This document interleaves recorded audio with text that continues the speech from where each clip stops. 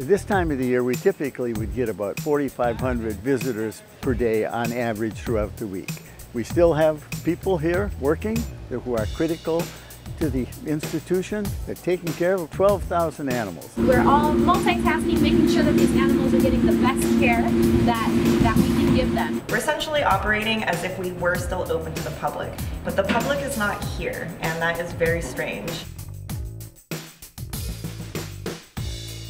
This virus outbreak has had a major effect on the aquarium. 75% of all of our operating revenues comes from admissions and admission-related expenditures. The animals don't take a vacation.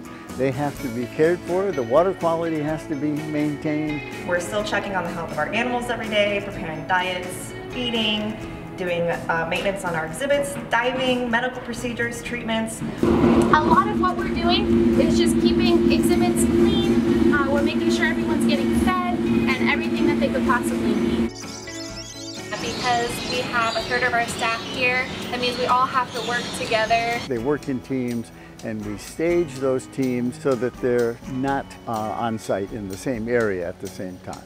We have to also have a few key people here because we're making online programs so that everybody who is sequestered at home will have something to watch.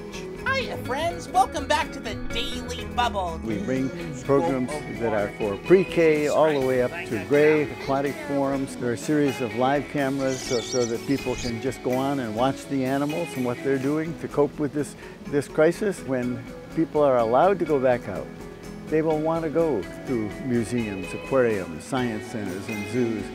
We want to be ready so that when we are able to open, we can open with great fanfare, and we hope then that everybody will come back.